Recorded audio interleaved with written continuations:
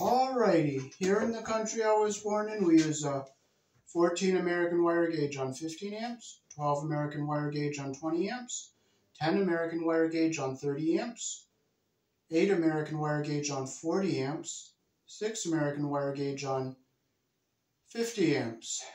But I have here a 10 amp circuit breaker, and I've never really seen a 10 amp circuit breaker because the minimum is 14 on a 15 amp. This is a 3-pole breaker. It goes in a 3-phase panel. And I'm wondering if anybody knows what this is for. This is a square DQO.